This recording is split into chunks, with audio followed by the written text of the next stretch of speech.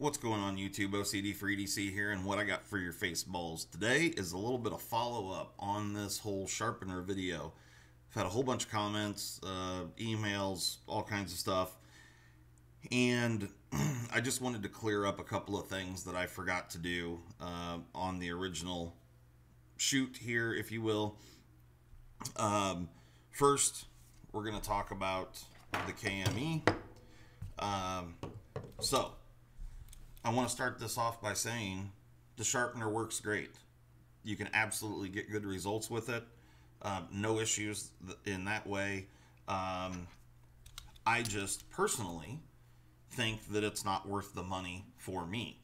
Now, again, I sharpen freehand all the time. That's my preferred method.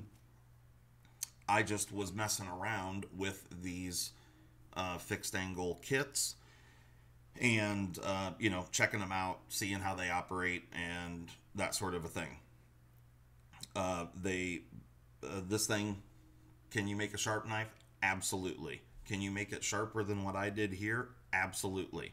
I just did with the standard progression that comes with the kit. I know that you can get all the films and all the strops and all the things and make mirrored polish edges, and I could probably, if I wanted to spend enough time, I could probably get this thing down to where it's 25 grams or something on my sharpness tester. Who knows?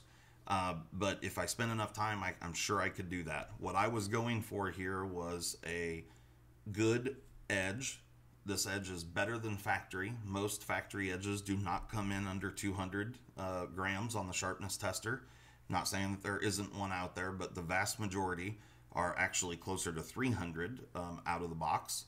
So, with this thing testing at 165, it's a good edge. It's a good working edge for sure. Now, the other thing is that a bunch of people were talking because I used the natural stones with the resin, and I used diamonds. I also used what is preferred for those stones. So I used the cold steel 8015 with the KME, which is in S35VN. You can see right there. So this is a powdered super steel, and that's what those are intended for. And I used a non-powdered steel with AUS 10 for the Ruixin Pro.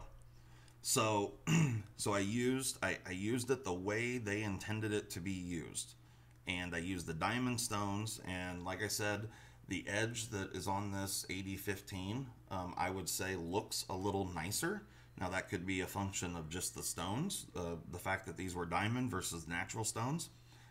That could also be a function of just the way the steel takes an edge. I just like the finish better on this one than I do the other one.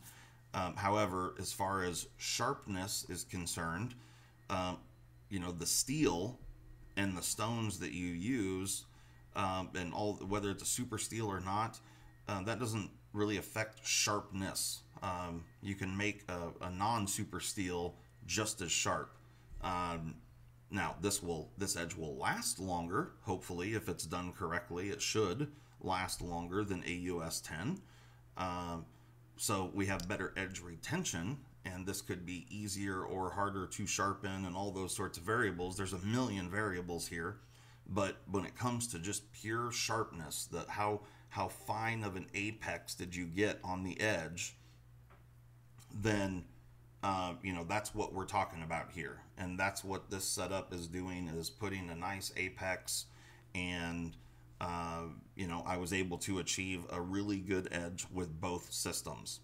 Now, with the KME, my biggest complaints, first and foremost, absolutely right out of the gate, is price.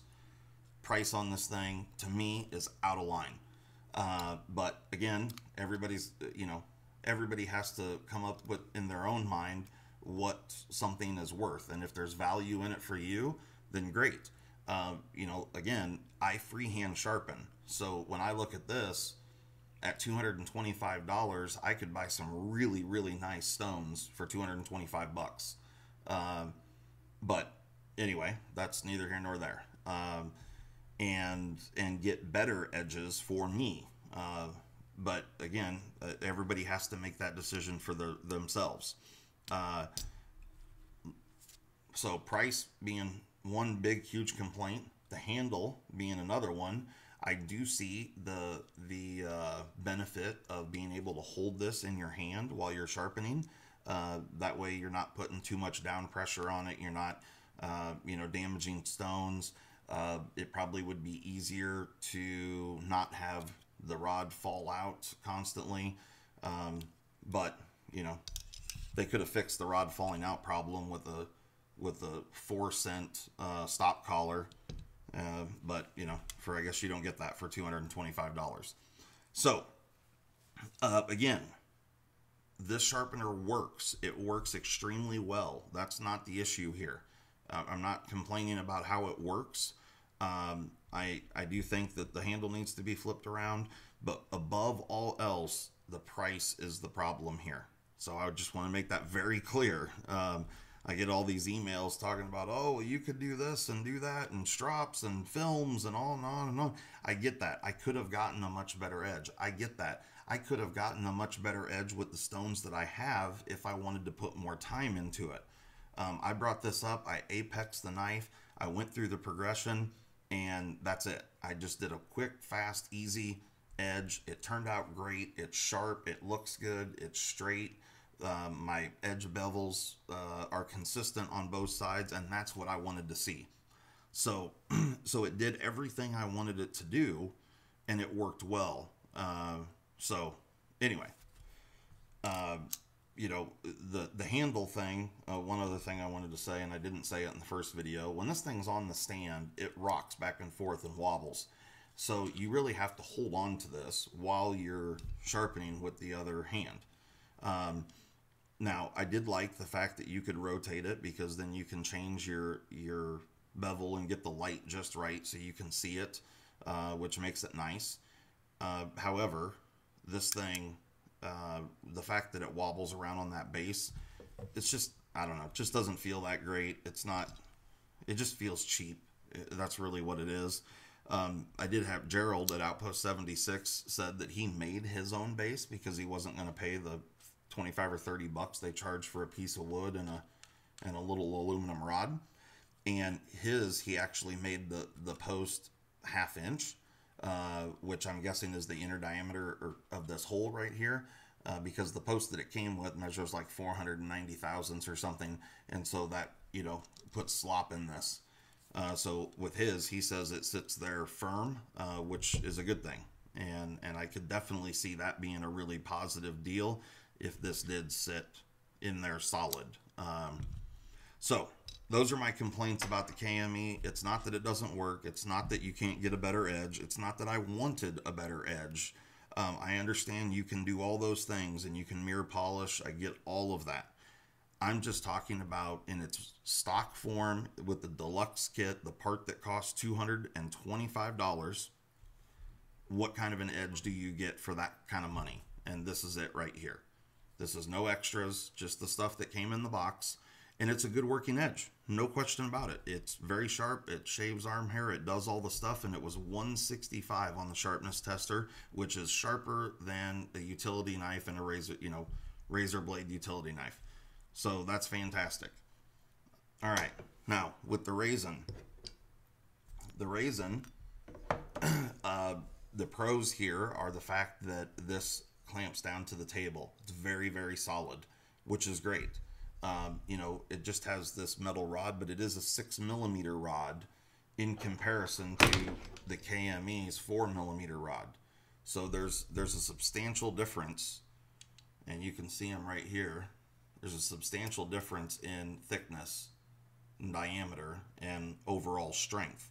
So that is a positive over here for the system for the Ruixin. Now, one of the things that people talked about, well, why didn't you use the KME stones? And it really just boils down to I didn't want to. I wanted to use the actual stuff that came with the kit. Now, the KME stones fit just fine in the Ruixin setup. All you got to do is move this handle up, which is the stop for your spring, and then you can put the KME stones in there just like you do the other stones, just like that, and they work just fine. So if you wanted to use shorter stones and use these KME diamond stones, absolutely can. No issues whatsoever. You know, if I was going to do a lot of that and use different length stones, I would probably get another piece of this aluminum bar stock. This kind of material you could pick up at a local farm store or whatever, and cut the length that you want, and probably just have two of them, and then, you know, you could just change them out, because in this configuration you're going to have this portion just sticking out down here. Anyway, with that being said, it's fine. It would work just fine. So some of the negatives, certainly the clamp is the biggest difference here between the KME and the Ruixin, and this clamp is not as nice. No doubt about it. The KME clamp is a nicer, better designed clamp that is easier to use and to get set up properly. Now, I personally am going to modify this to make it what I want it to be. And like I said in the first video, for $28, I'm willing to modify this, and you have enough material here to work with to modify this to make it what I want it to be. I think it's a pretty good system, really, and for $28 it worked well. Now, can you get diamond stones for this? Hell yes. There's stones everywhere. Edge Pro stones, which there's billions of. I mean, you can find them anywhere, all over online. Because of the way this operates here, you have really any, you could have as long stones as you wanted, honestly. Now, you're going to get into the situation where you need to have the travel, so a longer stone at some point just becomes ridiculous and redundant. But certainly, you know, the 6-inch stones that it comes with works extremely well. And I like the longer stones. Now, as far as cutting, the stones did great. This is the knife I sharpened with the Ruixin. Like I said, this is a US 10, and so it's got a little higher carbon content than AUS 8, and so effectively it should be a little harder to sharpen. I can't swear to that. I just sharpened this one. But I would say time spent on both systems, and again, I reprofiled both edges. So time spent on both of them was about the same. The natural stones cut the AUS 10 just as quickly as the diamond stones cut the S35 VN. So I didn't time each sharpening session, but you know, give or take 10 or 15% or something, they were very, very close in time. So, you know, for their intended purpose, the natural stones did a good job on the AUS 10 and did exactly what I wanted it to do. So again, I didn't go for the sharpest knife I could possibly get. That's not what I was going for. I just wanted to put a good edge on the knife and see if this sharpener produced good results. And that's what I did. And this knife, if you didn't see the other video, this knife measured 185. So there were 20 grams difference between the two knives.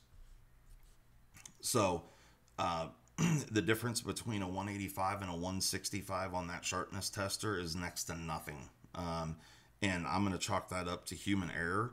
I'm going to say with the quality of edge that you can achieve with both of these systems, one is not better than the other if you do everything correctly. Now, is one easier to use than the other? Yes, I would say the KME is easier to use because you don't have all these screws to mess with on the clamp. Is this a big problem? Not really. Not for me. You know, maybe it is for someone else, and therein lies the rub. Is this worth the money to you? If you see this as a huge disadvantage, that you have to mess with these screws, then I would say, here you go. You don't have to mess with the screws. It's just going to cost you a lot more money. I personally don't mind messing with the screws. I didn't have an issue with the blade moving around or anything like that. It's not like I had to keep readjusting it. It worked well right from the get-go. So anyway, guys, what I have to say about this is, and one other person asked me, could you do a longer knife in the Ruixin? And yes, you can. So the difference is really comes down to that ball joint, the pivot, and how far away from the cutting edge of your blade that it is. And let me screw this in here real quick and I'll show you. So in both of these scenarios, the cutting edge is going to be out in front of the clamps by a little bit, depending on what knife you have in there. But, you know, envision this knife sitting in here, and your cutting edge is going to be, you know, something like that, roughly. And so, let me move this out of the way. I'm going to set that right there. And we're going to say that, let's get this turned here so you can see all that. Yep. All right. So your pivot point's here. Your edge is going to be, you know, maybe a 1/2 inch or 3/4 of an inch out in front of the clamp. Versus the KME, there's the difference right there. So that's, you know, you got probably 1.25 inch difference here just between the ends of the clamp, and then of course the knife's going to stick out a little bit further than that. So that 1.25 inch difference is pretty big, honestly, with how well, or you know, how long of a blade you're going to do. I do not know what the maximum blade length is for both systems. I'm sure that's published somewhere. I did not look it up, but that's what's limiting you on blade length, is the distance from this pivot point to the end of the clamp. And on the Ruixin, you can see that it's, you know, 1.25 inches or so more, or maybe 1.5 inches. So it definitely is a larger unit. And then, you know, whether or not you like it being solid on the table and that sort of thing, you know, that's to each their own. Some people are going to like that. Some people probably are not. I know there's tons and tons of people out there that love the KME, and that's wonderful. I'm happy for them. If it works for you, great. Keep banging them out. This system here, the other thing I wanted to clear up is the fact that this has not been on the market for very long. So I had a bunch of people saying, oh, if I would have known that was available, I wouldn't have bought the other thing. And this is fairly new. I don't know how long exactly it's been on the market, but you know, maybe just a few months. This hasn't been around for very long, so I don't want people thinking, oh my God, I could have saved all this money. If you've had this for 2 years, this was not available then. So they did, this same company made a different sharpener that was kind of a clone or a knockoff of the Edge Pro. Personally, I don't really care for it. I don't like it, but that's just me. But we're not talking about that one. We're talking about this one. So, yeah. Anyway, guys, hopefully that clears some stuff up. I don't know. You know, everybody's going to have their own opinion about everything. I was just simply trying to show off a couple of different sharpening methods. I knew the KME was really popular. Tons of guys use it. But I'm here to tell you that first time using both systems, I didn't have any issues. Both are real easy, you know, simple to understand and whatnot, or at least it was for me. I was able to get a really good sharp knife first try with both of them. So, you know, take that for what you will. This one is a little more difficult to use on the clamp. However, once it's all clamped in and good, I would say the sharpening experience with this was actually better, just because this was mounted solid, which made it nicer to operate. This, I constantly had to hold it, because if not, it was going doot, doot, doot, and flopping back and forth on that stupid stand. So, you know, yeah, personally, if I was going to use this, if I wasn't going to travel with it, I'd probably take that stupid handle off and just literally mount that thing right to the table, because you could absolutely do that. And it would work just fine. So anyway, guys, that's what I had for your face balls today. hopefully everybody enjoys this, and I'm not looking to start any fights or anything else, and I know there's guys that are diehard KME, and that's wonderful. And if you love it, I hope you love it forever. That's fantastic. For me, because I freehand sharpen, I do not see the value in this. There's no way in hell I would spend that kind of money to buy that thing. Does it work? Absolutely. But there's tons of things out there that work well that I have no interest in, and that's one of them. So anyway, guys, thanks a lot, and I appreciate all the comments and stuff. Hopefully we have good discussions. I don't want anybody getting upset or angry or anything like that. There's no reason for any of that. I was just showing off these two sharpeners, and yeah, should be good. So hope everyone has a wonderful weekend, and we will see you next time.